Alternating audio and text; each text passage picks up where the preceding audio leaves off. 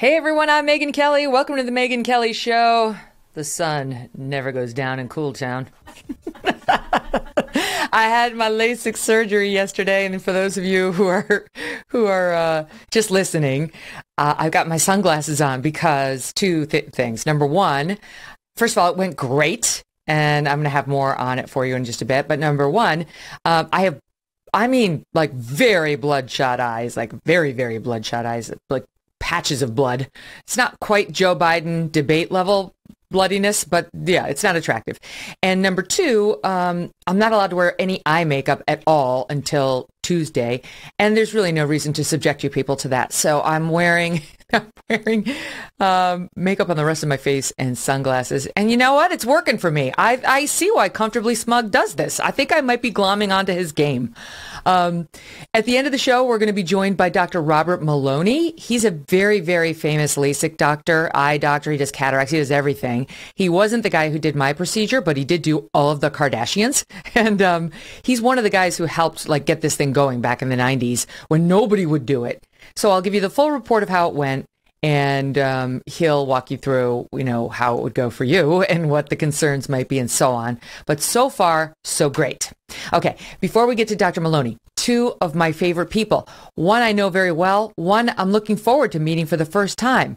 In a second, we're going to be joined by Dan Wootton, our friend across the pond. But before we get to him, after we get to him, I want to tell you that we're going to be joined by poet Joseph Massey, a.k.a. Paul. To me, remember, in my audience, I love him on Twitter, and he sent me a nice note, and I responded, and I'll explain in a minute. Anyway, before we get to poet Joseph Massey, the first poet I think I've ever interviewed.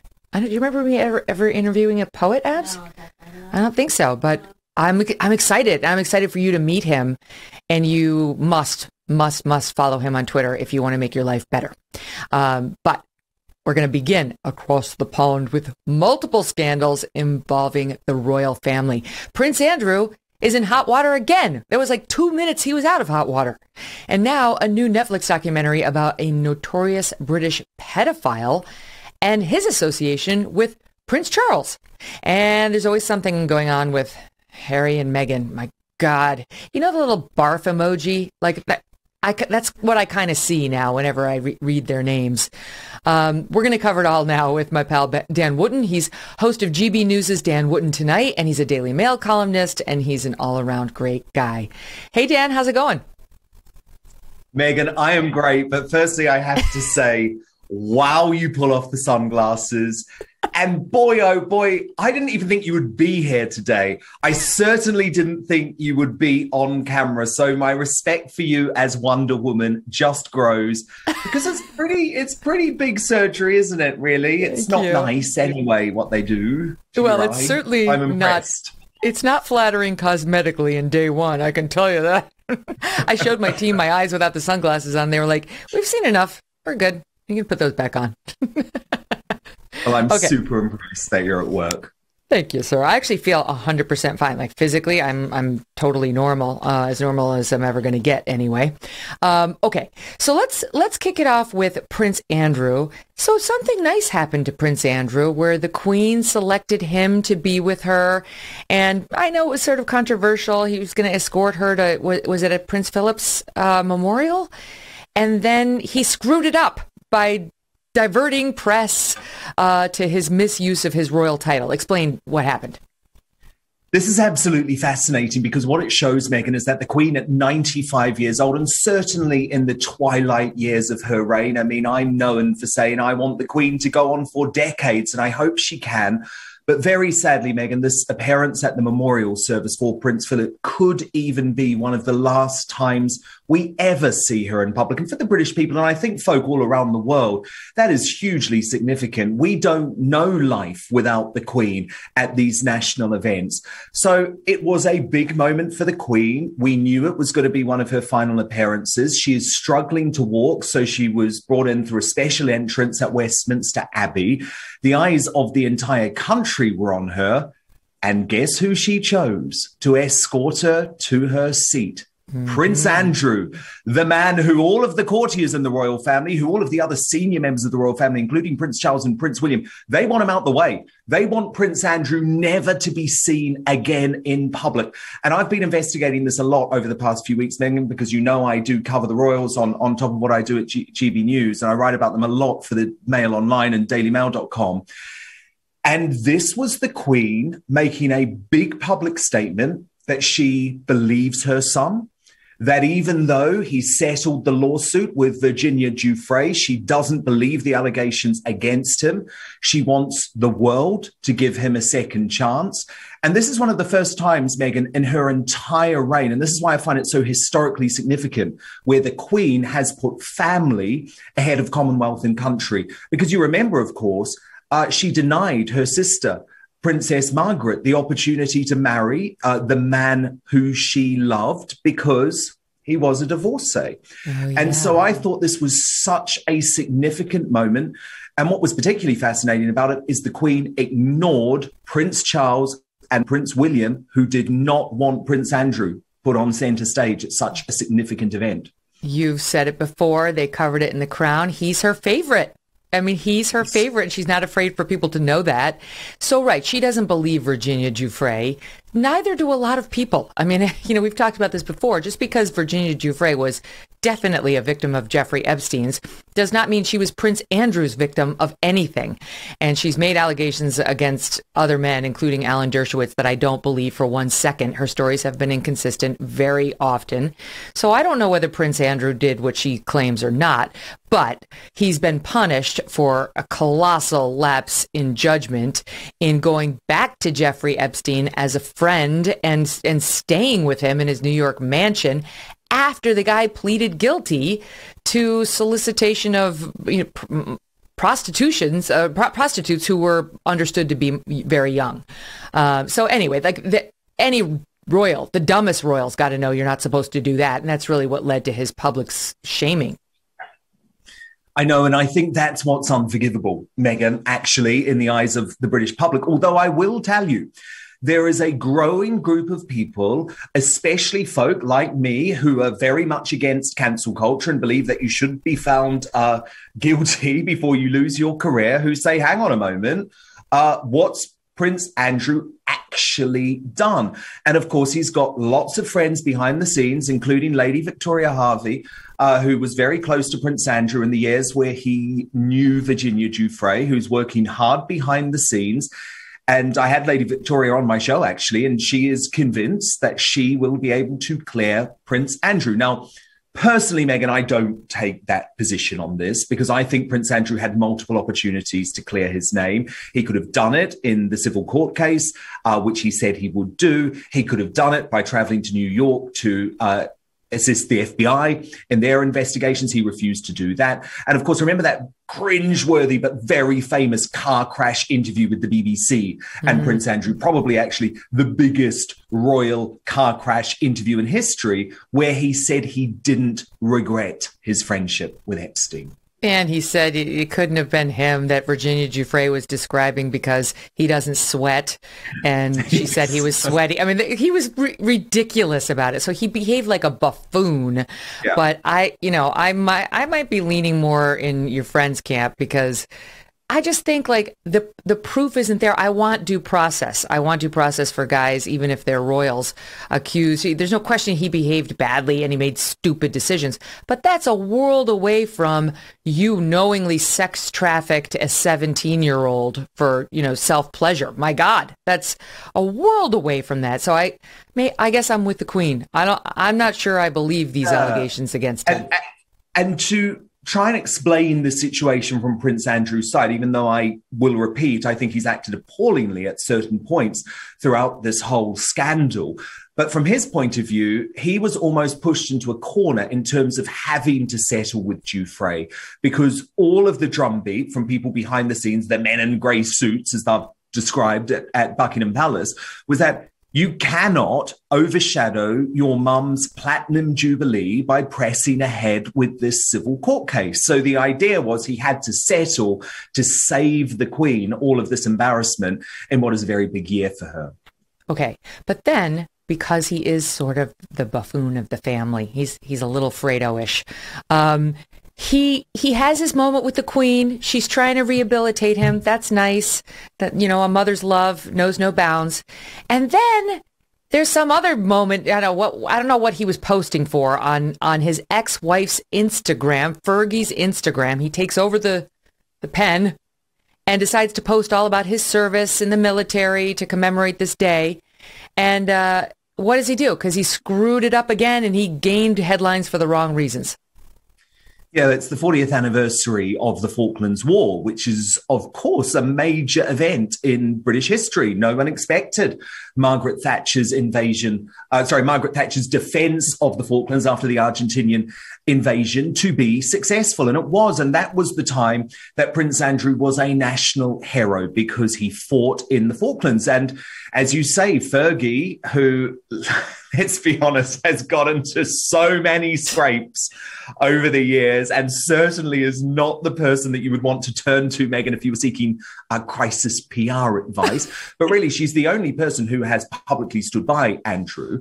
And to all intents and purposes, Megyn, they are in a relationship. I'm not saying it's a sexual relationship, but they live together. They are each other's rock. And a lot of people believe that at some point they will actually formally remarry. And she posted these words from Prince Andrew reflecting on his service in the Falklands. And actually, again, without wanting to defend Prince Andrew, I found the words quite powerful. He was talking about the Falklands in the context of the conflict in Ukraine at the moment and talking about how we should avoid war at all costs. Slight problem, though. He signed off the message, His Royal Highness, the Duke of York. He used the HRH title. And again, if you're into the British royal family, that's a big no-no for Prince Andrew because he's not meant to be a working royal. So it summed up what I've been saying for a good couple of years, Megyn. Prince Andrew doesn't believe he's going to retire in disgrace from the public spotlight. He's going to spend the rest of his life, however long he has left on earth, trying to cleanse his reputation. And that poses a really big issue for Prince Charles and Prince William, who are trying to modernize the royal family, and having Epstein's BFF hanging around in Prince Andrew doesn't make that easy for them. And yet, Andrew gets a card to use against Prince Charles, just as if, you know, from the heavens. Netflix drops this documentary about this apparently very, very famous British guy. He's dead now. And he was accused of pedophilia during the course of his life, I guess, or some sort of child molestation or inappropriate behavior with kids. But now it's coming out. He was 84 when he died. Now it's coming out. It's much, much worse than we knew. And he was a very close confidant and friend of Charles. I should say, no one's suggesting that Charles knew that this guy was hurting children during the course of their friendship. But who is this guy? And how did he get so close to so many royals and other muckety-mucks in Great Britain over the years? So Jimmy Savile, Megyn, is one of the most famous figures in the UK. While he was alive, he was the most popular TV presenter in Britain. He was attracting 20 million viewers for his shows on the BBC, and he was friends with Charles and Diana. He was friends with Margaret Thatcher. Problem is, Megyn, he was also Britain's most notorious paedophile and necrophiliac. And it was known over the course of his life that he abused young girls. And what ended up happening was, I think, one of the most shameful establishment cover-ups in British history. The BBC, the organisation that is meant to be the public broadcaster of this country, covered up Savile's behaviour. They knew, and they covered it up. And even after his death, Megyn, when one of the news programmes at the BBC Newsnight wanted to broadcast a tell-all investigation about Savile's paedophilia, they were banned from doing so by BBC management. Now, the issue is the first person who offered a full and wholesome tribute to Jimmy Savile following his death was Prince Charles. And this Netflix documentary couldn't come at a worse time for Charles and the entire British royal family, which has been rocked by a series of scandals, of course. And clearly there is an argument for Prince Andrew to make. Hang on a moment, big bro. Yes, I was pals with Epstein, but you were close pals with Jimmy Savile, who was widely known behind the scenes to be a dodgy pedo. And the notes between Savile and Prince Charles, which have been included as part of this Netflix documentary, show just how close their relationship was, Megyn. Savile was actually offering lots of communications and PR advice to the royal family, including advice that was shown to Prince Philip and the Queen. He also Prince Charles also asked him to provide PR advice to Fergie, the Duchess of York, who was involved in all of her own scandals at the time. So look, I'm not saying for a single second that Prince Charles was aware of Jimmy Savile's behavior. And remember, lots of other people were sucked in, including Margaret Thatcher, the very well-respected first British female prime minister. So maybe we should give Prince Charles a pass on exactly what he knew about Savile, but you can understand why it's particularly uncomfortable given what's just gone on with Prince Andrew. Well, was there, you say that a lot of people knew he was a dodgy pedo. When did they know, right? So that's relevant. Did Charles, in the way that Andrew did with Epstein, continue the friendship after it was known this guy was likely hurting kids? Well, look, the BBC knew as early as 1973, Megyn, that Jimmy Savile took underage girls back to his apartment following filming of Top of the Pops, which was a really big music chart show in the UK, quite an iconic show where all of the big pop acts would perform every week. Now, Savile's argument at the time was that, I'm taking the young girls back to my apartment, but nothing sexual's going on. And obviously, the culture was incredibly different back then. And that argument was accepted and BBC bosses turned a blind eye. Of course, what we don't know is how aware Prince Charles was. But look, there were various newspaper reports throughout Savile's life about some of his dodgy practices. But again, the British libel system makes it incredibly difficult for British newspapers to publish those sorts of allegations without hard and fast proof. And Savile would boast while he was alive that, every time the newspapers publish one of these exposés, it's great because I just get thousands more pounds when I take them to court. So at the very least, it's hard to believe that Prince Charles hadn't heard that he was a dodgy character. The full extent of his reign of terror and his shocking abuse of children didn't fully emerge publicly, though, until well after his death. Here's just a bit from the Netflix trailer. This is soundbite 2 on Jimmy Savile. He knew everybody. Well, I thank you for everything you do for every good cause. How on earth do you raise £10 million in 3 years? With Jim, you accepted things as normal, but it was abnormal. That is supposed to be me. What did I ever do to you that you would draw that picture of me?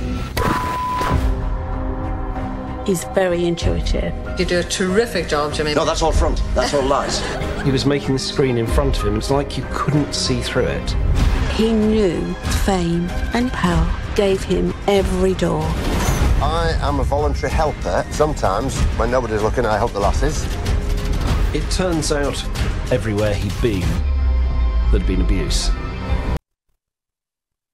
Oh my gosh. And you mentioned, just in passing, necrophilia? Yeah. And it was well known that he would maintain these relationships, Megyn, with hospitals and children's hospitals that he had access to dead bodies. So, this is the worst story of celebrity abuse, I think, that exists. And I can completely understand why Netflix has decided this is a big story in Britain, but no one outside of the UK has even heard of this bloke. Plus, there's a royal connection. So let's turn it into a big series. But at the same time, Megyn, there are questions being asked about Netflix as well. And I wrote a column for the Daily Mail about this yesterday, because Very interesting, isn't it? Intriguing, you might say, that from the moment that Netflix signed their big multi-million-dollar deal with Prince Harry and Meghan, there's been a slew of negative programs about the royal family. And they seem to be targeting Harry and Meghan's relatives. Oh, that's so interesting. And soon to be followed by a Spotify podcast audio series along the same lines, I'm sure, since that's the other entity with whom they have a deal. Okay, now wait, before I'm going to take a break in a second, but I do want to ask you on the subject of Harry. So we started it off by talking about Prince Philip's memorial service. That was Prince Harry's grandfather, the Queen's husband. That's his grandpa. And he refused to go home to England to say goodbye. He didn't show up. And to me, it's like, once again, his reason is incredibly flimsy, pathetic, and all about himself. You tell us what he said. I mean, Megyn, I just have to be honest now. Prince Harry is a complete and utter scumbag. He has spent years saying how much he cares for the Queen and how much respect he has for the Queen. This might have been his last opportunity to see the Queen. This memorial service meant so much to the Queen, Megyn, because you might remember those horrifying pictures over the course of COVID lockdowns in the UK when the Queen sat alone at Prince Philip's funeral without a soul nearby her because of the ridiculous and actually quite inhumane government restrictions when it came to funerals. So this was the opportunity for the Queen to give Prince Philip the funeral that he had wanted. Her entire family was there. There were only two people missing, Harry and Meghan. And the reason they weren't there, Megyn, is because of a pathetic and petulant row with the British government over who gives Prince Harry security when he comes back to the UK. Because he wants, Megyn, even though he's no longer a working royal and he's in Hollywood making tens of millions of dollars, he wants to still be treated as if he's a working royal. And he wants the British government to provide security for him. Quite rightly, in my opinion, the British government is saying, you are now a private citizen. That is the decision that you made. So you have to provide and pay for your own security, because the Metropolitan Police are not security guards for hire.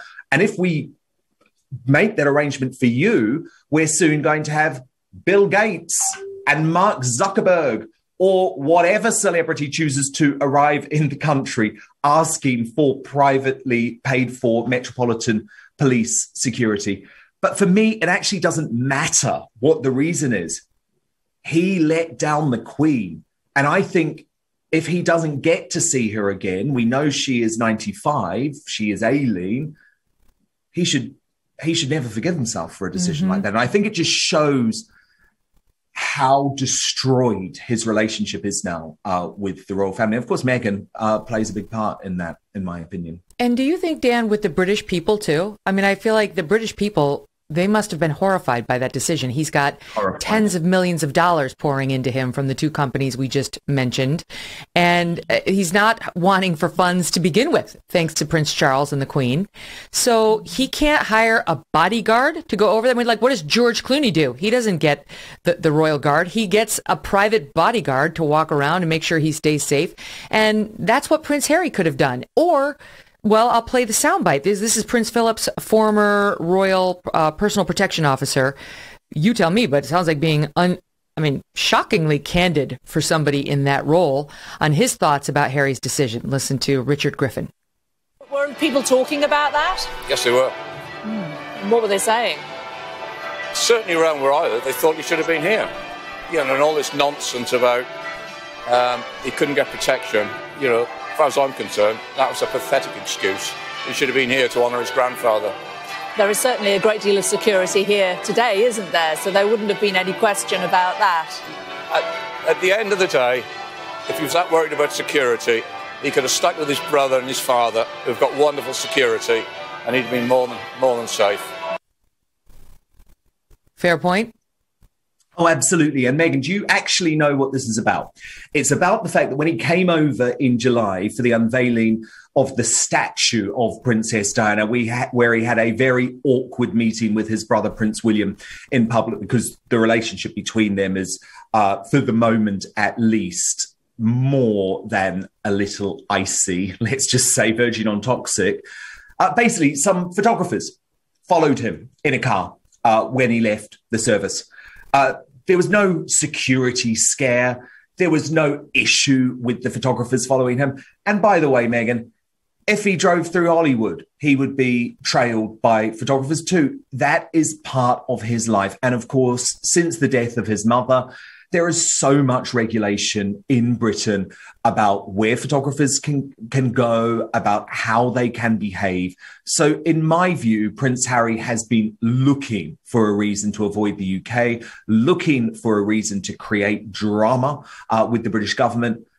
But I just think it makes his decision to name his daughter after Queen Elizabeth II, using her nickname Lilibet, feel particularly hollow, given that the Queen hasn't met this young girl. She hasn't even met her namesake. Wow, I hadn't considered that. So what about the British people? How are they feeling, do you think, about these two? Oh, they've lost patience completely. Their popularity is at an all-time low. It's particularly shocking for Prince Harry, who at one point was more popular in public opinion surveys, Megyn, than the Queen or Prince William or Kate. He was the most popular member of the royal family. And now, aside from Fergie and Prince Andrew and Prince Andrew's daughters, he's one of the least popular. Who's your favorite? Are you allowed to say? I know you cover them. Who's your favorite? Of course, the Queen. Of course, the Queen. Right. And I think she has acted impeccably throughout her entire reign. And at the moment, Megyn, it actually makes for people like me, and yes, we do cover her and we have to cover the royal family, I believe, critically through a critical lens and treat them as public officials.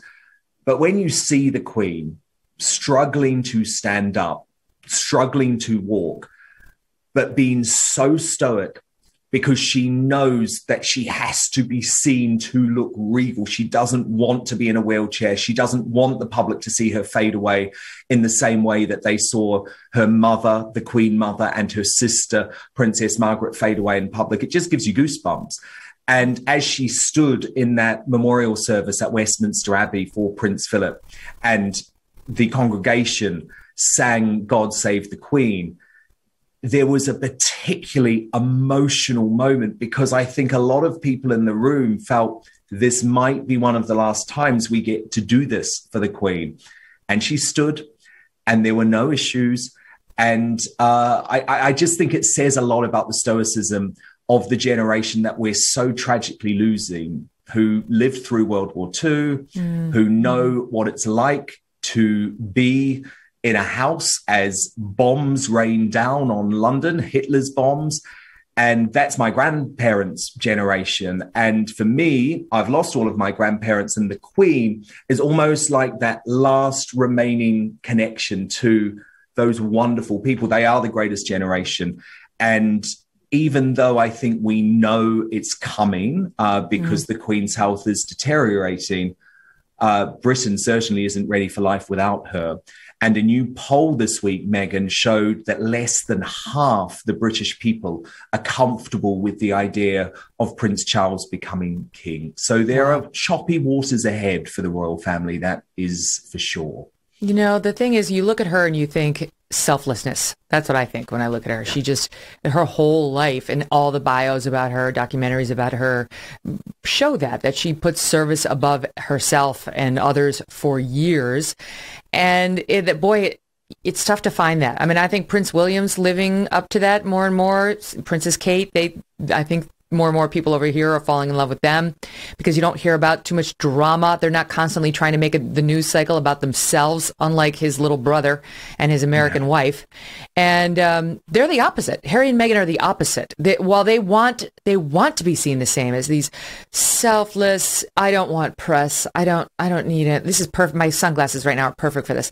No cameras, no lights, no press. Of course, they're like, but I'll be at the Beverly Hills Hilton at 2 p.m. on Sunday if you want to get me in my gray limo, right? Like that's who they are.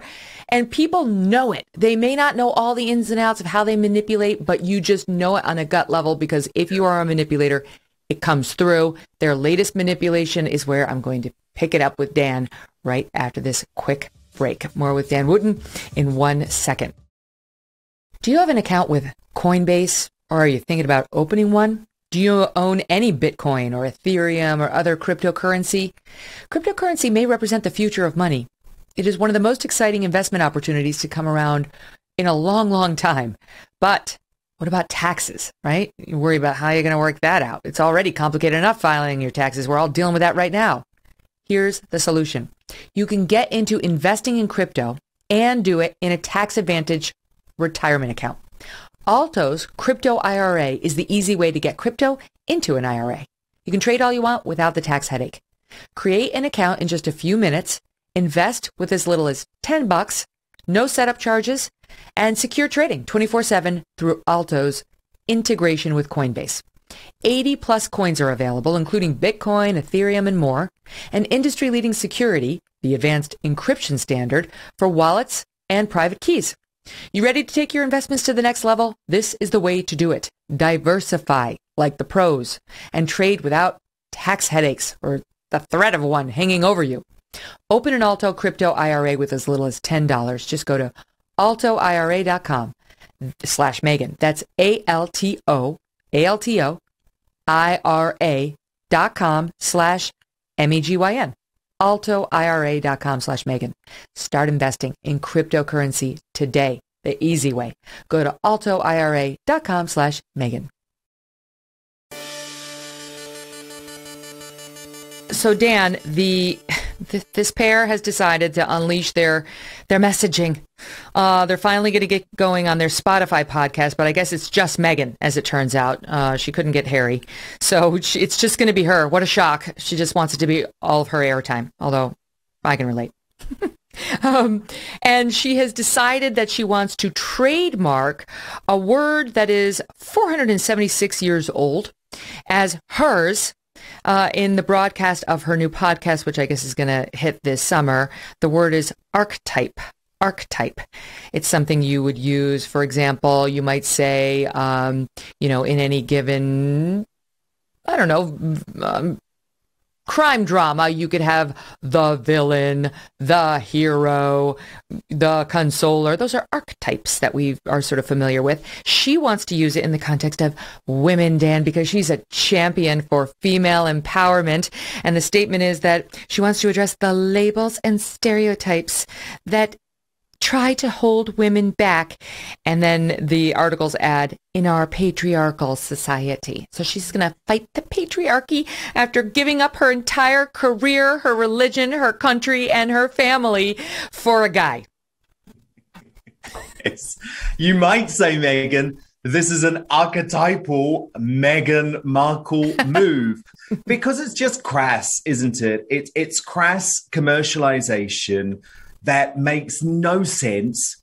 It's like you're making your tens of millions of dollars from Spotify. You don't have to try and own a word. It reminds me, Megyn, when Victoria Beckham, the Spice Girl, who's nicknamed Posh Spice, tried to trademark the word posh, and she was roundly condemned for it because it's ridiculous. I can use the word archetype in whatever context I want to, I'm afraid, Megyn. But it just shows you how bad their advice is and how they're surrounded by this sort of ridiculous Hollywood types who think like celebrities.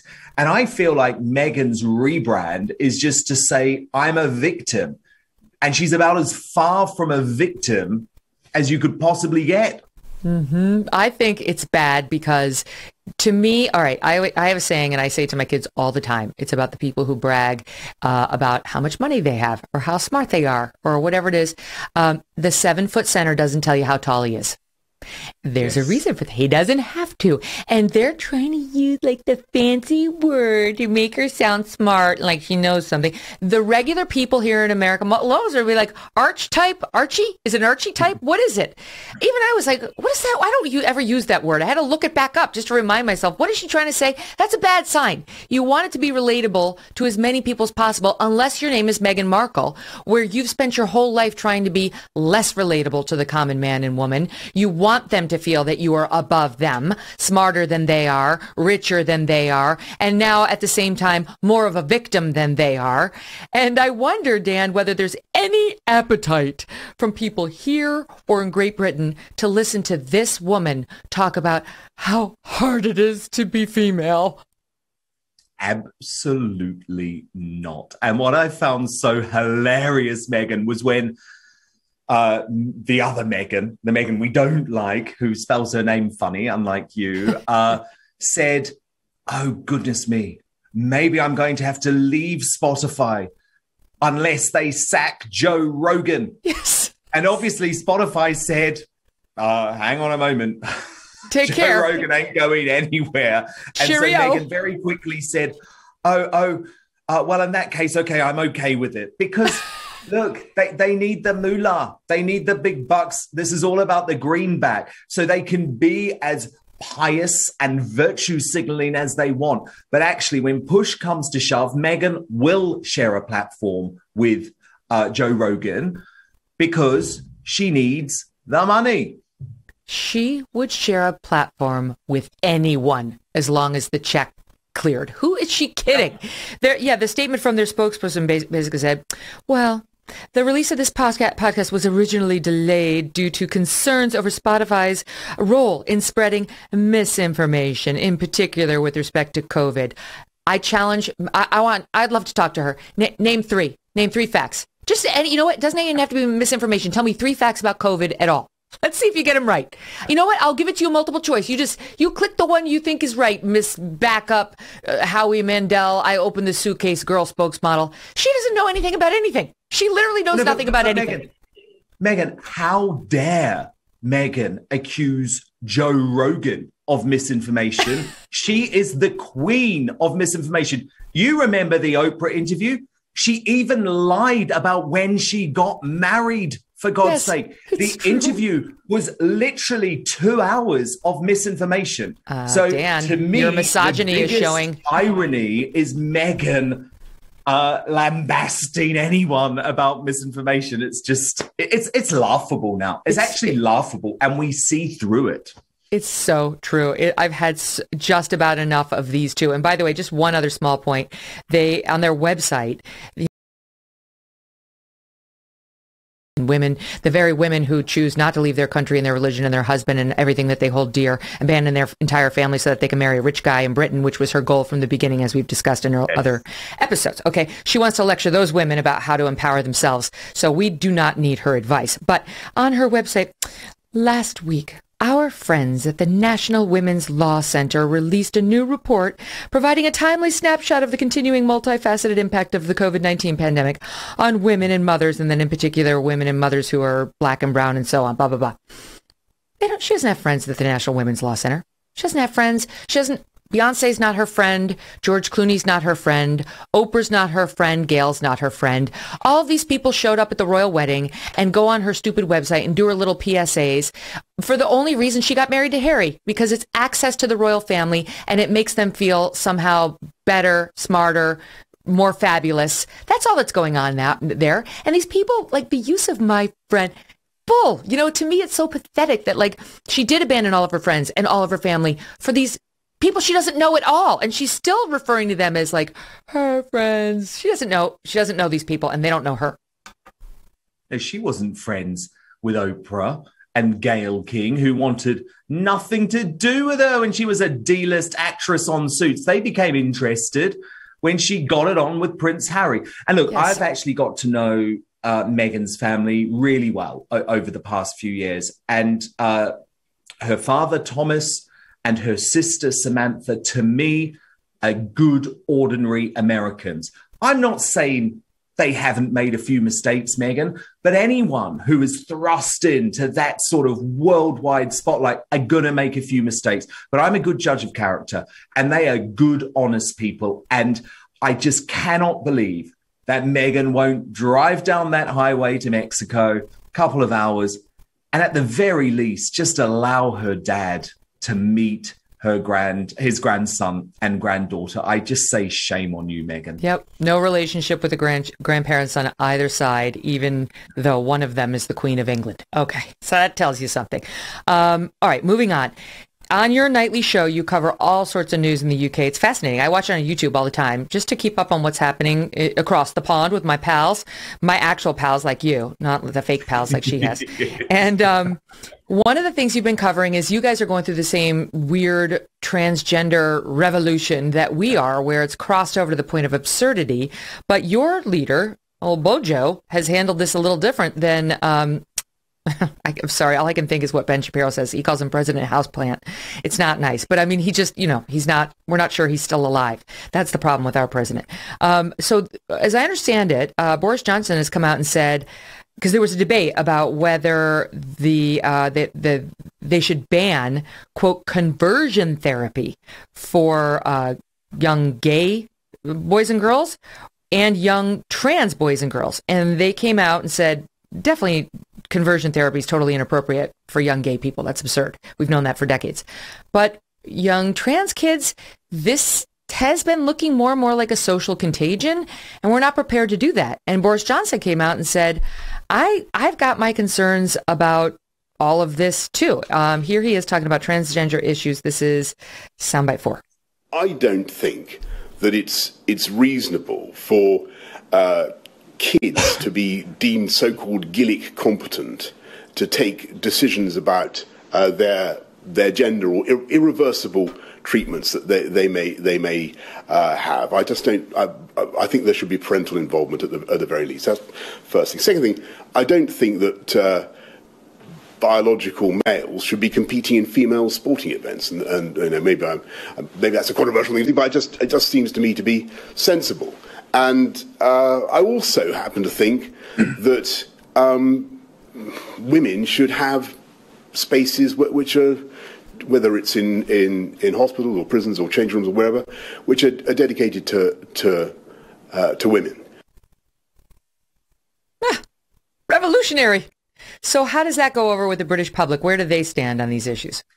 Well, incredibly well. And obviously very few people, Megyn, would listen to what Boris Johnson just said and think it's at all anything other than complete common sense. But to contextualize what's been going on here in the UK the past couple of weeks is that the leader of the opposition, Keir Starmer, the bloke who wants to be prime minister, and at the moment, Megyn, is actually leading Boris Johnson in the polls, has been asked numerous times, what is a woman?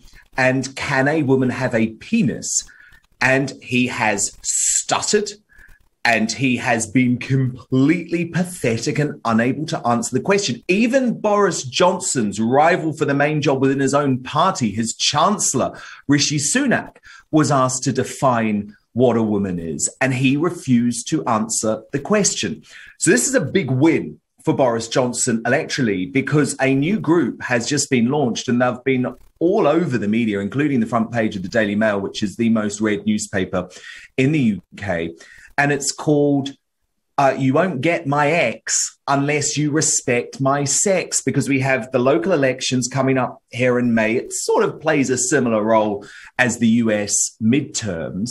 And this group described themselves as the most important feminist movement since the suffragettes. And it's actually very hard to argue against that, Megyn, given we're currently living in a world here in the UK where British cycling want a competitor called Emily Bridges to be able to compete against biological female cyclists, when, Megyn, Emily Bridges was competing as a man just a few weeks ago. So Boris Johnson has tapped into the anger and the frustration going on here about trying to erase women from society. And I really think we are at that point. So few are willing to do it, are actually willing to stand up for women and allow just the complete takeover of traditionally women's sports, locker rooms, whatever areas. You were not to be left sitting on the sidelines on this one, Dan. You sent out one of your fearless producers onto the streets of Great Britain to figure out what's the pulse of the populace on this important issue about the penis. And here we have a clip of that. A quick question that Sir Keir Starmer's struggled with in recent days. Can women have penises? You'll have to ask the Prime Minister first. What does he think? Do you know? Don't know. Doesn't take into consideration how women feel about it and women's rights. Surely it's a simple answer that women can't have penises? We're just asking if women can have penises. Is it something you'd like to elaborate on? I don't know. You don't know? No, they can't, can they? Can women have penises? I'm not going... I'm just asking people a simple question, whether women can have penises. I'm not prepared to answer that because I don't know enough about the subject. But thanks very much for asking. You don't know enough about men or women's simple biology? Can women have penises? Can women have penises? Sir, Ben from GB News, can women have penises? He doesn't know enough about the subject. Remind me never sleep with him, Dan. Don't let me sleep with that random man. They are some of our political leaders. You know, they are cabinet ministers. They are party leaders, and it is gutless. But I think folk like that will be punished at the polls because it's not just women who've had enough, Megyn. I mean, I speak as a bloke. I'm a massive fan of women's sport. And I just fundamentally believe anyone biologically born a man cannot compete in women's sport. I don't buy this thing that there's any grey area or that hormone levels make a difference. We just have to have hard and fast rules on this one. And so it's been very pleasing for me to see Boris Johnson be morally courageous enough to do this, because interestingly, a little bit of background to this, Megyn, his wife, Carrie Johnson, who is certainly let's just say she's on the woke side of things, and she's been a bit of a negative influence in terms of Boris Johnson's policy. And she is actually in cahoots with one of the LGBT, that's what we're meant to say now, right? I mean, I just say gay organisation Stonewall, which very much backs the trans lobby on these issues and thinks that trans competitors should be able to compete in women's sports. So Boris Johnson, by making this public statement, let's just say things might have been a little bit difficult when he got home, if you get what I mean. Carrie Johnson wouldn't have been happy because that's not the position that she shares. And she's become, for all the wrong reasons, increasingly influential on Boris Johnson's decision-making over the past couple of years. All right, we have about a minute left. What do we think about his chances of re-election? Well, they're looking better now. I mean, I'm sorry, if you've got a leader of the opposition who cannot answer the question, can a woman have a penis? I mean, I think that's someone who's heading to electoral disaster. We just put one on the Supreme Court. I know. It's bad. And I think if you look at what's happened in the Biden administration, actually, there's a great warning. And the British people are very much taking note at what happens when you have woke warriors taking over power.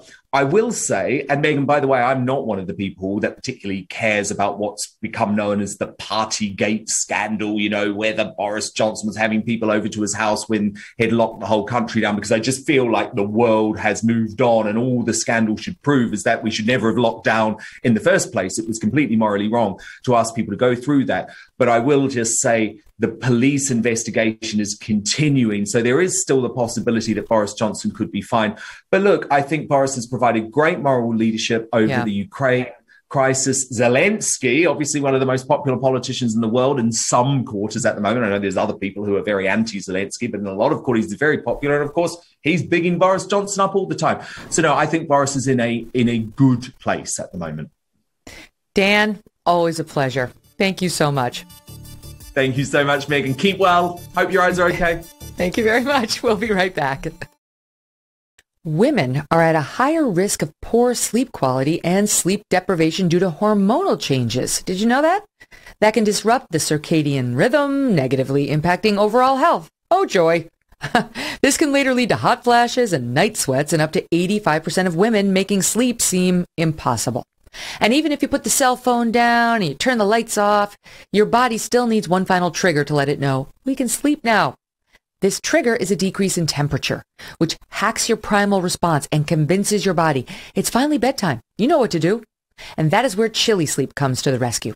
Whether you're a new mom or you just hate tossing and turning in sweaty sheets, Chili Sleep makes customizable, climate-controlled sleep solutions that help you improve your entire well-being. As part of an overall scientific study conducted by Wake Forest researchers, Chili Sleep's cooling bed products were shown to significantly reduce the frequency of night sweats and the frequency of hot flashes. Head on over to chilisleep.com/MK to learn more and save 30% off the purchase of any new Cube or Uller sleep systems. This offer is available exclusively for Megyn Kelly listeners and only for a limited time. That's Chili, CHILI, sleep.com/MK to take advantage of our exclusive discount and wake up refreshed every day. Welcome back to the Megyn Kelly Show. Joining us now is somebody I've been wanting to meet, poet and writer, who I follow on Twitter and who I urged all of you to follow too, and I continue to do that. His name is Joseph Massey. His work was praised by many, including the New York Times, which wrote, "A Massey poem is a revelation," until the cancellation mob came for him. He's written so openly and honestly and in a very raw way about what that did to him and how he survived it and what his advice is for others to survive it when the cancellation mob comes for them. I've become a true fan, and he's here to talk about all of it, along with his new poetry book, which we all have to buy to support him because the mainstream will not promote him. The book is called Rosary Made of Air. Welcome, Joseph Massey. Great to have you here. It's great to see you, Megyn, or kind of see you. You're wearing the shades. Can you see? I can see. I can't, when I'm reading my papers, it's hard only because my shades are so tinted. But my eyes are now seeing perfectly. Praise Jesus. Praise Jesus. Yeah. Amen. So there's a lot to go over. Now, first of all, should I call you Joseph or Joe or Paul? Joseph's fine. Your producer I think he was calling me George, and he did it twice. It runs in the family, Joseph. Even after I corrected him. And then your other producer called my book Rosemary Made of Air. You know what? So I can't get a break on the Megyn Kelly Show. So, but you give the breaks out as often as humanly possible. I told my audience about this. I know you heard this, but for those who didn't hear this episode, we were doing an episode on time management, and I was saying I'm not very good at responding to people via text message, via email. Abby's over there going, via DM, doesn't matter. And you were nice enough to reach out to me via DM. I follow you on Twitter for very good reason. You're amazing. And you sent me a note. So about a month later, I realized I had a note from you, and I responded. And again, your name is Joseph Massey. And I responded as follows. Paul. Why? I don't know why. I am bad at checking DMs and apparently at remembering names that are written right down for me. But a belated thank you for doing this and for putting beauty into my days.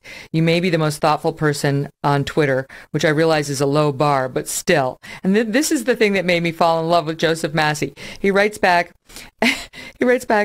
Megyn, your note made my night. Thank you. Your work is fearless and an inspiration and always great company.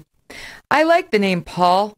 You can call me Paul if you want. Normally, I go by Joseph. It's all very Catholic either way. Love your sense of humor. So thank you for letting me off the hook on that one. All right. So let's go back to how you got into poetry. Because I was just saying I've never interviewed a poet before. What drew you to it? Well, I was very young. I was 12 years old, and I was a very troubled student, and I think that was the 6th grade year, and they just told me to sit in the auditorium every day. Don't go to class. I don't know if that was legal. I don't know how that happened, but that's what I did. And during that time, I stumbled upon a biography about Jim Morrison, of all people. I didn't even like The Doors. But it was through that book and reading about Jim Morrison's early life that I discovered the French poet Arthur Rimbaud and Friedrich Nietzsche. German philosopher, and then also the beat poets, Jack Kerouac, Allen Ginsberg, those poets especially. And yeah, from that point forward, my life changed. Was it one of those things you knew you had to do it? It was therapeutic for you? Yeah, at the time it certainly was, because my home life was rough. You know, my family, the adults I was surrounded by, you know, they were very busy people working in factories and just trying to survive, and, you know, working in diners, and so language was usually pretty coarse. And reading these poets felt like real rebellion to me. It was a way of reclaiming this language that, as far as I had known up to that point, was only being used to curse at the Eagles game, you know, or yell at the dog or something. Mm-hmm. So I was wondering, in reading more about you personally, because even before the Me Too mob came for you, you had a tough upbringing. You know, you made reference to it here, but there was abuse of all kinds. You've been very open about it. And it made me start to wonder whether, I mean, forgive me the indelicacy of it, but whether one can be a happy poet. Does one go into poetry to reflect on one's joys and happiness full time? Or do you think most people are drawn to it, at least initially, to express some form of despair? Well, I think it's both. I don't know if someone can experience, for lack of a better way of putting it, full on joy if they haven't also experienced terrible despair. What would they have to compare it to? And so that's how I see that. And a lot of my poetry does come out of it's more than joy. It's ecstatic. It's there's a mystical kind of edge to some of the things that I do. I mean, I'm constantly in wonder. I'm in wonder of the world around me all the time. I'm never bored. So yeah, but I would not be a poet if it hadn't been for all of the, frankly, trauma that I endured. Mm-hmm. Well, this is the reason your name came up in my earlier conversation, because we were talking about how it's important to put down the iPhone and step away from the screens and just take a moment to appreciate the beauty in life, life's small beauties, which of course are also its great ones. And you help do that in my life. I've been following you for years now, and you'll be scrolling through on Twitter and it'll be a mass of toxicity. And then you'll hit a Joseph Massey tweet, which is usually about the bullshit nature. Sorry, God forgive me, Lent. I'm screwing it up again. The BS nature of cancel culture and sort of wokeism. Or it'll be an injection of beauty. It'll be like a link to something you've done, or the email is what I really recommend, and people can get this. I went and looked today. You can follow Joseph Massey Substack for $5 for month one. You can try it out for $5, and you see his beautiful poems, always accompanied by a beautiful photograph, and it's the smallest stuff. And you can find beauty. I mean, I've read your poems. I've read your book. You write about, you know, the scene at Family Dollar, you know, like over the parking lot, like images we've all had, but we don't appreciate them in the right way, in the way that you help us to see them. Yeah, my modus operandi on Twitter is to disrupt the toxicity. I really love the idea of putting a poem without commentary, just putting a screenshot of a poem up on Twitter and imagining somebody scrolling through just the most horrible shit. And then they come and they stumble upon the poem. It must be, if they spend time to read it, it must be very disruptive, but I would hope in a very positive way. And that's what poetry can do. It reclaims, it rejuvenates language that's been so abused and used for manipulation. It's been drained of its life through politics, the language of politics, and the language of war, and the language of commerce. And the poem brings language back to a really human place. And the purpose of a poem is to communicate. And that's something that's lost in the world of screens and yada, yada, yada. Mm-hmm. And yet it's not as readily available as we'd like. You know, you don't get poems foisted on you the way you get links to books or new podcasts or new digital shows. And that's another thing I love about following you on Twitter, and also Dispatches from the Basement, which is what you call the Substack emails and links to your work, because it just makes it's right there. It's one click away, as opposed to having to go look for it for somebody who doesn't follow poetry like me. You make it super easy, and the poems are easy to connect with. I mean, you don't have to work that hard. It's just beautiful. I'm sure for you, there's some labor that goes into it, but for the reader, there's no labor. It's just love and connection and a thought or a moment of serenity. It's the opposite of what I say. Like, a lot of these websites now are too cold about our feelings when they post things like about child abuse, or like there's a terrible story going on right now about the killing of this innocent dog in China by their crazy COVID police over there who have zero COVID, and the video is horrific. I mean, they just post this. Like, you're just scrolling on Twitter and there's this, suddenly you're assaulted with the video of animal torture. That's not okay. You're the antidote for that. So I feel like what you're doing is important. I want to give people just a sense. This just came in my inbox on Monday. All right, this is from Joseph Massey's Dispatches from the Basement. He writes, "The poet has two jobs, write and survive." And I got a list about my glasses. I can't read. Okay. Write and survive. Between the two, some kind of life occurs, close to the ground, in poverty. And there are seasons. Even as a snow squall pixelates the alley outside my window in the middle of May, poetry is time chiseled into a shape that makes a sound. Yes, I love that. So this is obviously written before because it's April, but I wanted to ask you about that, the poverty, because you write about, you don't have a lot of dough. You should be charging more than $5 a month, first of all.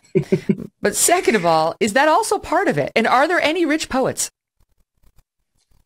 Oh yeah, the rich poets are the tenured professors who are ruining poetry, in my opinion, because the MFA poetry world is quite a racket, and I think there are 300 MFA programs in the country, and pumping out how many thousands of wannabe poets every year. Yeah, and so the big money is in being a tenured professor. It's rare to achieve that. But and there are poets with trust funds. I mean, the more that these MFA programs proliferate, the more you see 20-somethings who, you know, have very wealthy parents who never told them that, hey, maybe you're not all that talented. Maybe you should do ceramics and, you know, pick something more practical. But that never happens. So no, there aren't the poets that I've loved in my life. They've dedicated their lives entirely to poetry, and there is no real financial reward in that. However, since I was canceled and then had to rebuild my life over the course of 2 or 2.5 years, something like that, you know, I've been able to make some money through the Substack. And the book that I just put out, I published it myself. I've never published my own book before, and I won't give the number, but I mean, I've made enough in royalties to pay a couple months worth of rent. That's pretty unheard of for any poet. All right, but we have to, that's not good enough. We have to do better. Rosary Made of Air. Everyone can go to Amazon.com and buy it. It's available on Amazon. And we need, right now it's like number 70 in a poetry sub. That's not good enough. Let's get it to number 1. Please support Joseph. Rosary Made of Air. I never actually ask my audience to go. I say, I recommend it. You should check it out. I never say, please go buy it. I'm saying, please go buy it. We have to support artists like you who are putting out good works into the ether, who have been silenced by, you know, this group of moralists who decides if you make mistakes in your life, you are never to be forgiven. No matter how many mea culpas, no matter how much you've shown the world that you see the error of your ways, you understand you may have misstepped, but you're human. And you're on the same journey the rest of us are on, evaluating past behaviors, learning from them if you're at all evolved, which you are, and trying to do better. So that leads us to the cancellation that you suffered during the Me Too movement. And as I understand it, and I would love to have you back another time and really get into it, because the story's way, way more dense and complex than, we can do justice to here. But you had a romance with a married woman. She was a poet as well, and it was bad. It went bad. It ended badly. And at the end of it, it was always bad. Okay, so it was always bad. And as I understand it, this is my take on it, you were in a bad place. You contacted the husband on Facebook and told him that you were having an affair with the wife. And the wife decided things were going to get worse for you and started publicly making very derogatory posts about you, having her friends write long anonymous letters about what a terrible man you are. It's more than that. Contacting everyone with whom you did business in the poetry world. I mean, everyone.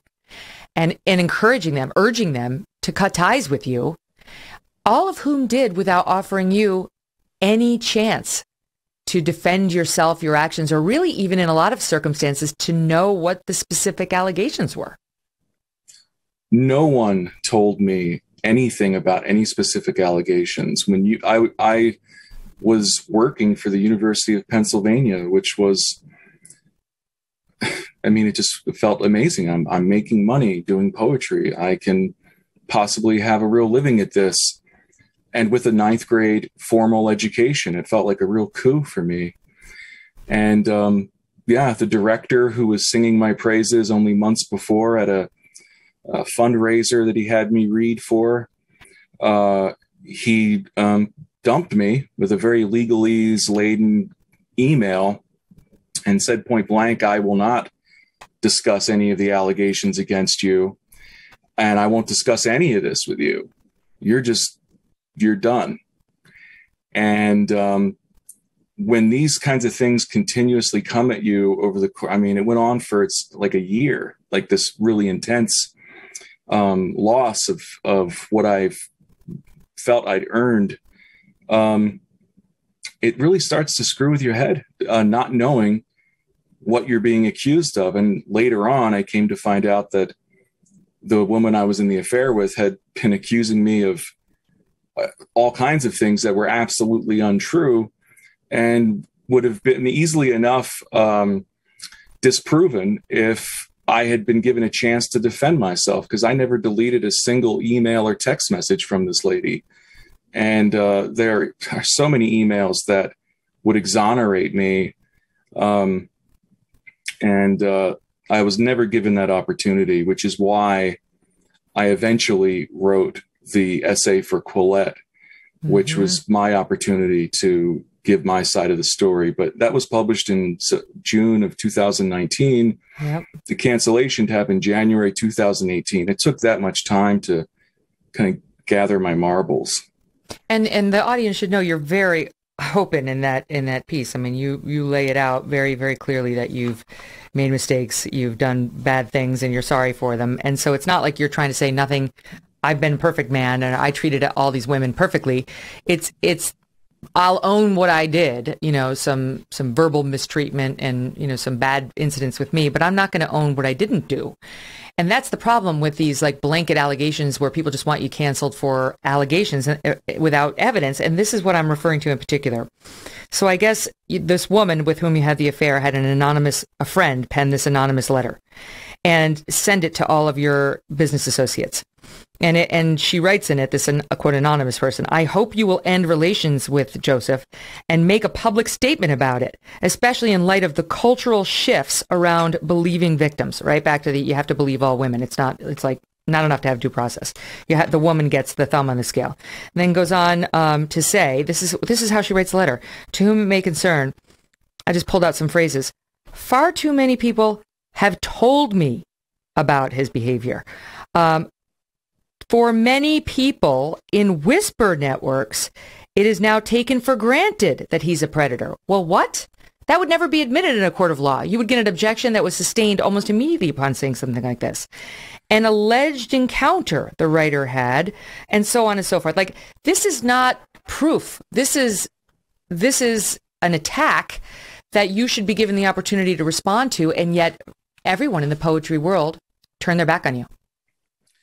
That's right. Yeah. And, the main allegation in that letter was that I called the letter writer hot at a poetry reading. Right. I know who wrote that letter. She's not hot, and I never even met her.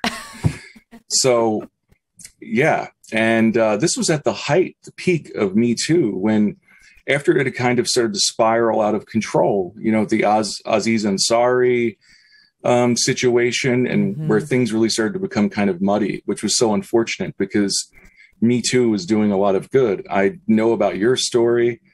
It's disgusting. Anybody would be treated that way in their workplace. But that energy that was behind that movement was taken advantage of by people like this woman I was in the affair with, who orchestrated this destruction of my life. But they failed. They didn't destroy me. It just took some time for me to rebuild. But I have. Now I'm so glad you're in a better place. But I think the openness you've shown about the pain being canceled caused is admirable. And I'd be lying if I said I didn't also relate to it. I think too often in an effort to make these stories empowering, we kind of skip over just how devastating it can get. When you look around, I think you had a line in one of your pieces, the life you know is now the life you knew. It's gone. It's gone in a second.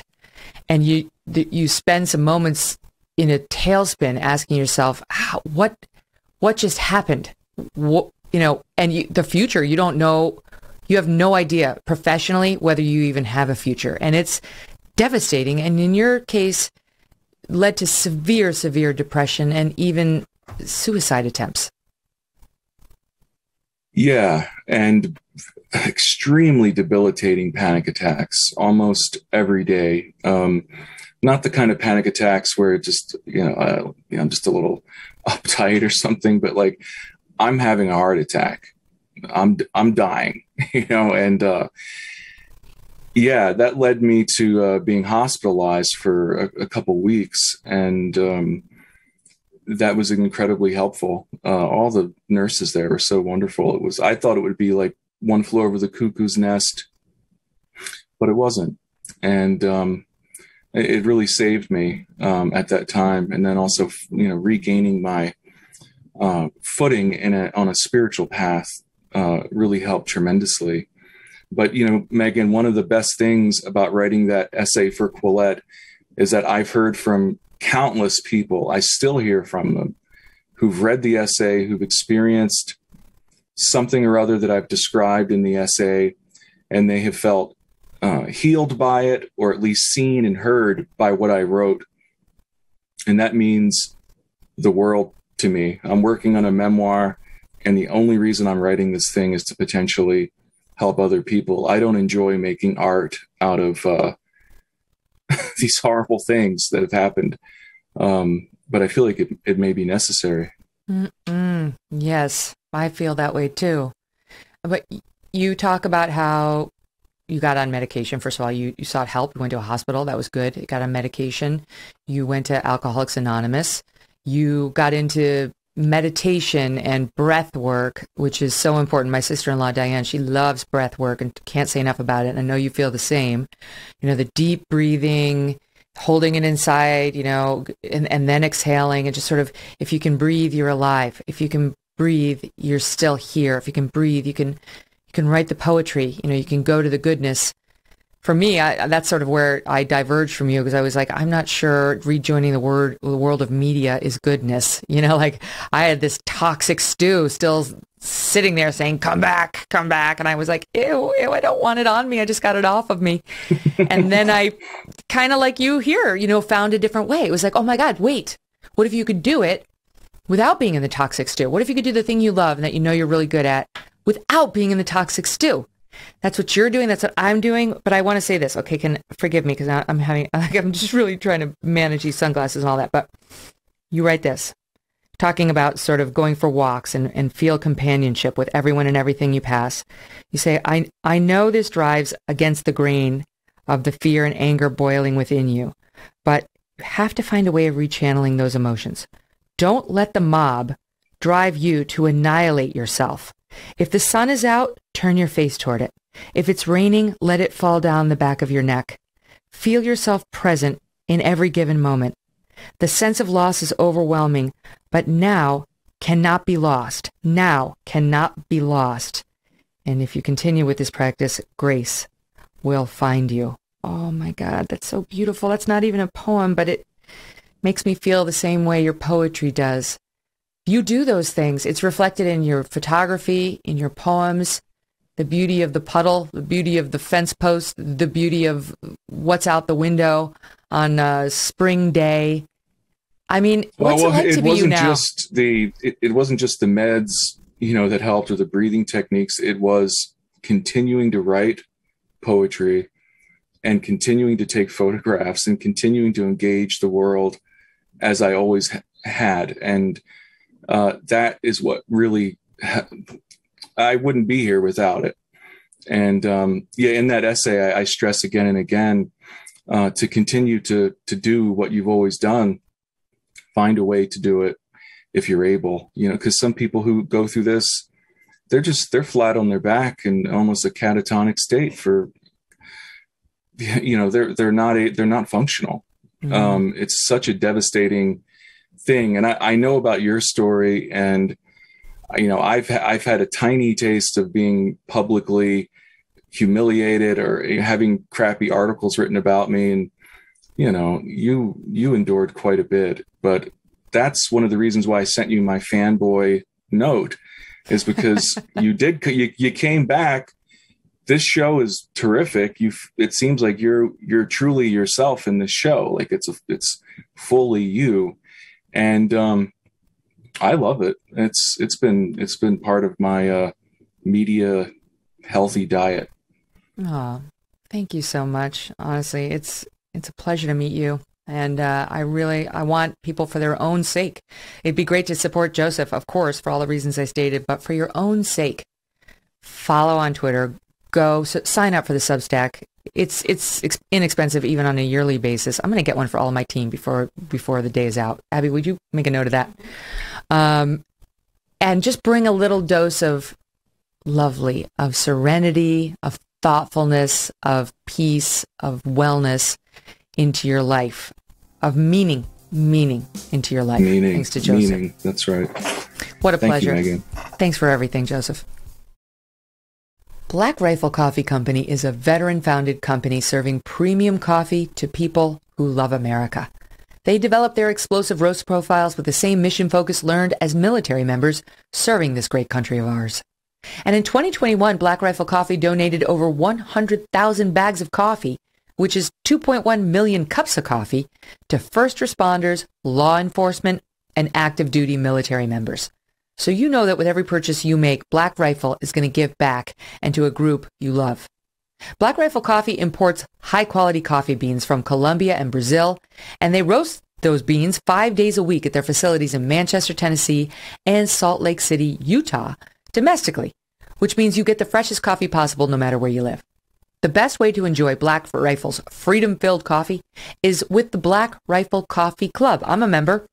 When you join the club, your brew of choice is roasted, packaged, and shipped free to your door on your schedule. You never have to worry about, oh my God, family's coming. Do we have coffee? We're out. It's always there. You can buy the membership, or just the coffee, at blackriflecoffee.com and use the code MK at checkout for 20% off your purchase and your first coffee club order. That's blackriflecoffee.com/MK and use that code MK when you check out, please. Black Rifle Coffee, America's coffee. Welcome back to the Megyn Kelly Show. Joining me now is renowned LASIK surgeon, Dr. Robert Maloney. He has helped the stars, I mean lots of them, including most of the Kardashian family, see clearly for over 25 years. Dr. Maloney, thank you so much for being here. It's a pleasure, Megyn. Happy to be here. All right, so I am 20 hours off of my own LASIK surgery, which I had here in Connecticut yesterday. I want to say it was Dr. Suresh Mandava. in Stamford, Connecticut, who did mine. And I love Dr. Mandava. He's wonderful. He's done a ton of these things, and I felt like I was in very good hands. You can relate to that because not only are your credentials impeccable, summa cum laude, Harvard College, medical doctorate from University of California, San Francisco. You were a Rhodes Scholar, went to Oxford, residency in ophthalmology at Johns Hopkins. You were one of the first to get involved with LASIK, even having it on your own eyes back in the dark ages, 1997. So you're a perfect person to talk about, and Dr. Mandava agreed. Let me ask you this. One day out from LASIK, what should I be expecting? Just so we can see whether I'm doing okay. Sure. And I'm sure you were in great hands. I'm sure you're doing great. So you should have little red dots on your eye, which is, I suspect, why you've got those sunglasses on. Yes. And you're not supposed to wear makeup typically for a period of a week, which is another reason to put the glasses on. Yep. You should have a little bit of irritation today. You should have a little bit of fogginess to your vision. I saw you struggling to read momentarily there. Mm-hmm. And that's pretty normal. That fogginess will go away tomorrow. The irritation will go away typically in a day to a week. And then your vision should be incredible. Great. I mean, it was so great today to wake up for the first time ever, in my memory anyway, being able to see the alarm clock, like not struggling to find my glasses. I know. Like, it's like incredible. I woke up the morning after my LASIK surgery, and for a moment, I thought I'd forgotten to take my contacts out because I was seeing so well. Yes, exactly right. So I want to tell the audience that, first of all, the procedure was, to me, a nothing. I mean, he gave me some sort of a happy pill, which he said had Valium.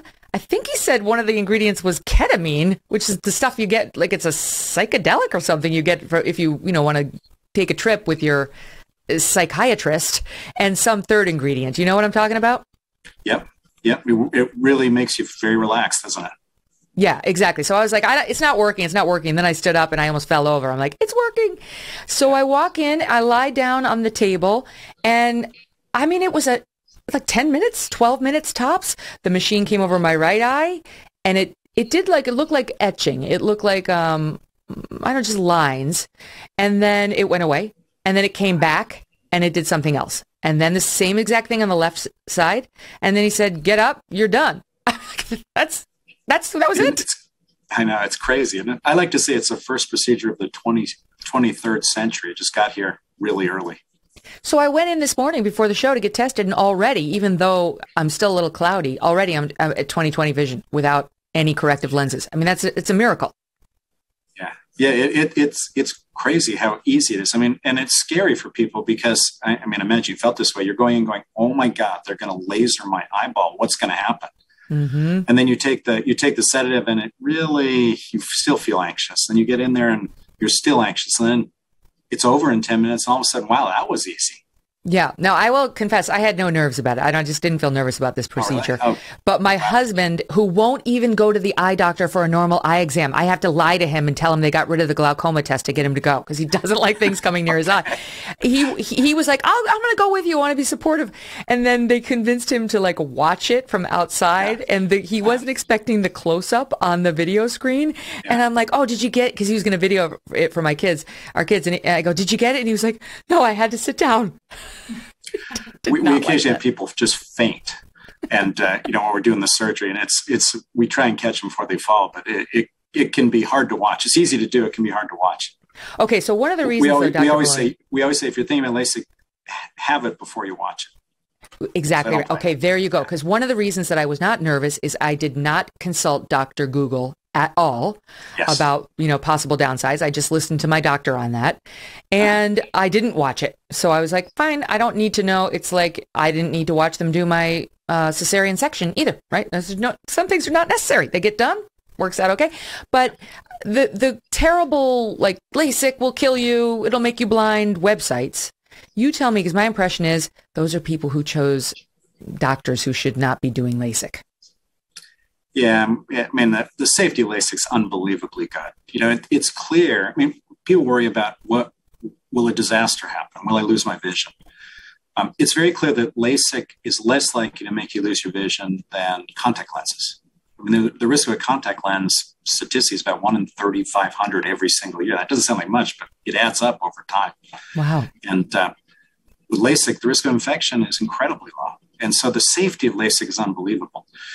The there are websites out there with people have problems, and part of it's a reflection that nothing is perfect. There's always a slight risk to any procedure, but these stories are generally from 10, 20, 25 years ago, from the early days of LASIK, when doctors were treating people who maybe shouldn't have had LASIK, and our equipment and techniques were old. I mean, it's like airplanes, right? If you're flying a Model T airplane, a Wright Brothers airplane, a lot of them crashed. A lot of people died. Nowadays, air travel is much safer than driving a car or walking through the streets of New York, as you know.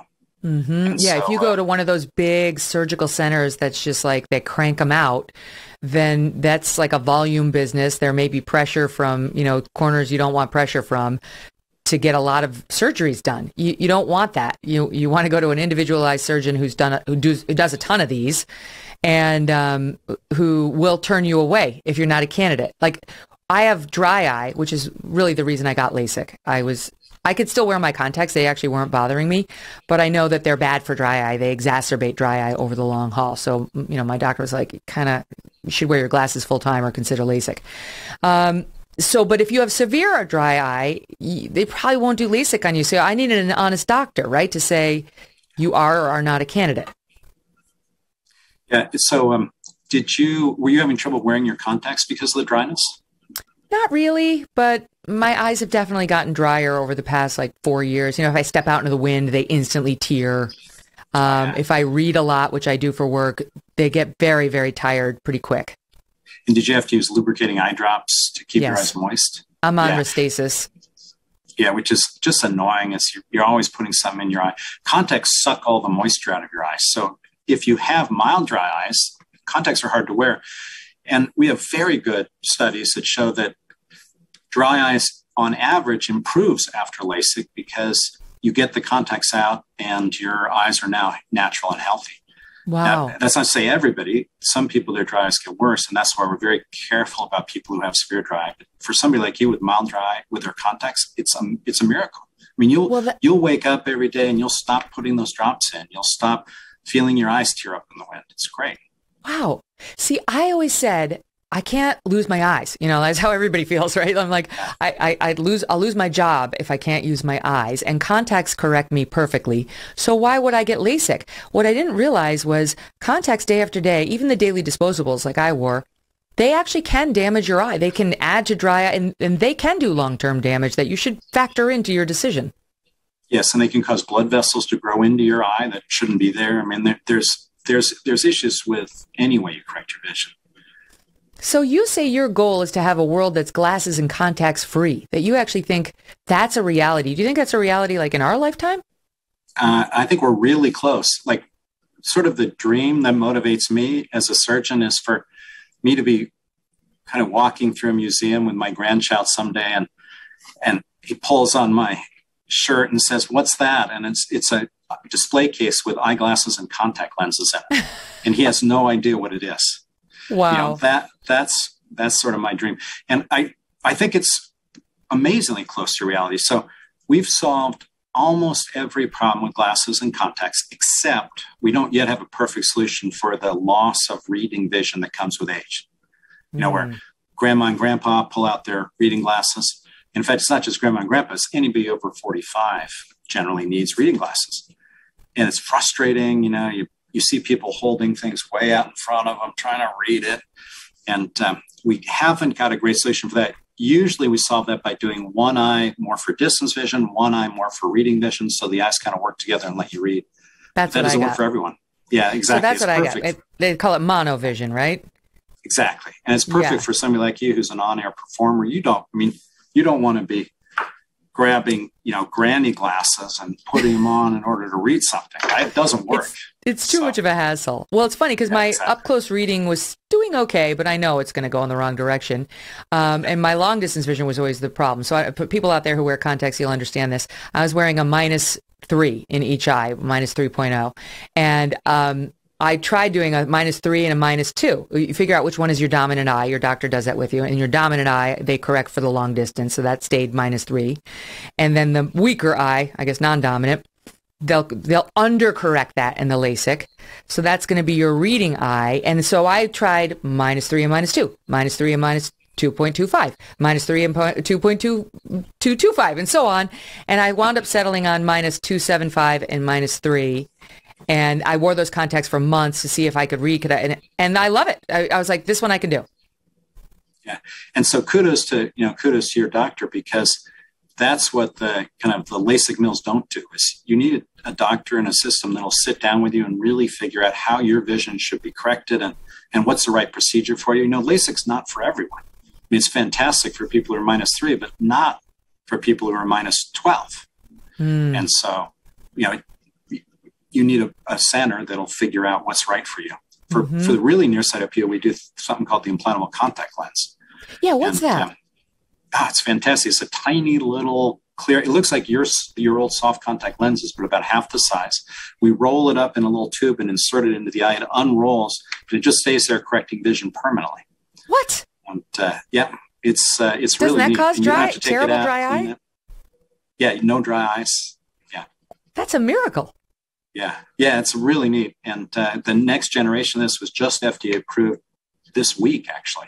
Wow. And so that's growing in popularity. That's for the people who have minus 12, you're saying? Well, actually, it's in fact great for people with a lot less than minus 12. We're using it sometimes as low as minus 4. It just depends on the individual. But my message is, you want a center that'll figure out what's the right thing for you, because there's an old saying that if all you have is a hammer, everything looks like a nail. Right? So you want a center that does a variety of procedures, got expertise in those. It'll sit down with you and spend time to figure out what's right for you. Well, I know that, you've taken care of every star in Hollywood. They all go to you. We've got video of you doing the Kardashians. I think you did Kylie Jenner, you did Kendall Jenner, you did Kim Kardashian, Kris Jenner, William Shatner, Cindy Crawford, Dennis Quaid. I could go on. The list is pretty impressive of the people who have trusted you. But finding the right doctor for, the average Joe out there, they probably don't have access to you. They might not have access to a Dr. Mandava. So how do they find out, okay, this guy's legit, I can entrust my eyes to him or her? Yeah, well, 99.9% of people I correct are just regular people I was going to say like you and me, but that would be just like me, actually. And, most of what we do is take care of school teachers and accountants and other doctors. I mean, that's who we take care of. There's a couple things to look for in a surgeon. One is you want somebody who's very experienced. That's kind of obvious. You want somebody who will sit around and answer your question. You don't want to feel like you're getting a high-pitched sales push. You want people who are careful. You want people with good reviews. I mean, and you should read the reviews. Find out not just how many good ones they have, but look at the bad ones. Everybody gets bad reviews. See how they responded, or if they even did respond. And then get referrals from your eye doctor, because your eye doctor knows better than probably anyone who the best LASIK surgeons are. And so there's ways with a little bit of research you can get great results like you've had. We're coming back with the good doctor right after this. All right, let's kick it off with Steve in Ohio. Steve, what's your question for Dr. Maloney? My question is, first of all, I appreciate the segment, and I've learned a lot. I actually have two quick questions. My first is, how common is it for somebody to get the procedure in one eye only, like my right eye, because my left eye is very close to perfect, far out and in close? And then my second, go ahead with that. It's... if it's not broke, we don't fix it. So if one eye is good, we just do the other eye. So that's not that uncommon. Or sometimes we'll do just one eye for distance and leave the other eye for reading. Megyn mentioned monovision just a little bit ago. Right. Okay. What's part two? And part two was I'm struggling with blood sugar that is higher than it should be. I'm working it down. I'm not on insulin. And so going to my normal eye doctor, they realize that when your blood sugars change, your eye and your vision changes, and they don't want to invest in new glasses yet until I get my sugars stabilized. Would you recommend the same stance about getting a LASIK procedure?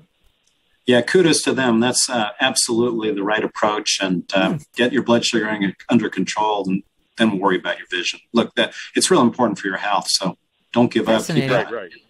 Okay, let's go. Let's hop on over to Jim in South Carolina, who's got a question. Hi, Jim. Yeah, hi, Megan. Love the show, by the way. Thank you.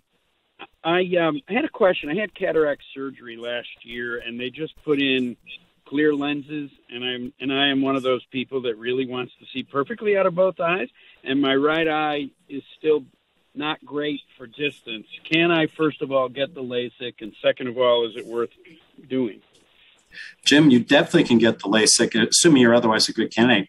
In fact, I did my mom's LASIK after her cataract surgery because she still had some astigmatism left over in both eyes. So I did LASIK on both eyes. She's had perfect vision now for 7-8 years. Yeah, that was my issue. They didn't correct the astigmatism. Yeah. So, yeah, it can work very well. It just depends on the particulars of your case. Find a great LASIK surgeon and ask him.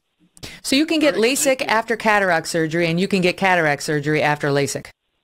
Sure can. Yeah. Okay. So, Megan, someday you'll get cataract surgery. Everyone, if you live long enough, gets a cataract, typically in your mid-70s. But it's like gray hair. It's just a normal part of aging. So, yeah, everyone gets it, even those who've had LASIK. Sometimes you see people, elderly people, get it's almost like a buildup on their eye. You can see their eyes becoming almost looks like a scab is on it. Is that a cataract? No, you can't really see cataracts. Cataract's a haziness of the natural lens inside the eye. So when you look out, your vision's foggy. It's just not clear, and it's very frustrating. And you fix that. Cataract surgery means you take your lens out, your natural lens, which is hazy, and put a new clear lens in its place. And that's what Jim was talking about. And that works great, clears up the haze. That thing you see on the eyes of old people is what we call a pinguicula. It's usually a little yellow spot kind of just next to the colored part of the eye. It's caused by age and sun exposure, and they can be removed actually, and they don't look very good. But good, because I don't want that. I never go out in the sun because I'm so fair, but it's good to know that's available. All right, Stacy in Wisconsin has a question for the good doc. Stace? Huge fan. Thank you guys so much for talking about this. I have two questions actually. One, I'm just wondering, when we're looking for the right place or doctor, is there some kind of accreditation? Is it just the American Medical Association? Is there something we should be looking for that they have done training with that, kind of shows they're good? Yeah, that's such a great question. No, there's no accreditation, Stacy, for LASIK surgeons, but there's some things that are sort of like accreditation. Look for people who are definitely board certified. Look for people who've published articles about LASIK. Generally, if you publish articles, you're probably an expert. And again, get referrals from not just one person, but multiple people. And the other thing is, here's another question. How do they make sure, Doc, that the guy has, or the gal, the most recent equipment? Like you made the point about the Wright brothers flight. How do they make sure that it's the most recent laser? Great question. And one of the challenges is equipment. I've got about $1 million of equipment in my operating room. And so the temptation is not to buy more equipment. And so generally, places that do a high volume will have the latest equipment because they can afford to reinvest in it. So that's a good reason to stay away from people that don't do a lot of LASIK. And then just ask them, what equipment are you using? And they'll tell you. And then you obviously won't know, but then go online and Google it and see if it's the latest version. All right, last question. I'm going to steal this one. What's the average price of LASIK? A lot of people wonder that because it's not covered by insurance, is it? Not covered by insurance. Price of LASIK per eye ranges at a good place from about $2,000 to $3,500. You can get discount LASIK for $1,000, $1,200, but usually that comes along with upcharges. So you end up paying around $2,000, $2,500 by the time you're done anyway. All right, good to know. And thank you so much for the great information and the great calls, everybody. Thanks to everyone for the support on my own procedure. I'll be looking like this again on Monday and until I can get my eye makeup back on. In the meantime, don't miss Monday because my pal Jeremy Boring of the Daily Wire is here. He's the one fighting back with Ben against all this nonsense. You'll love him. See you then and have a great, great weekend.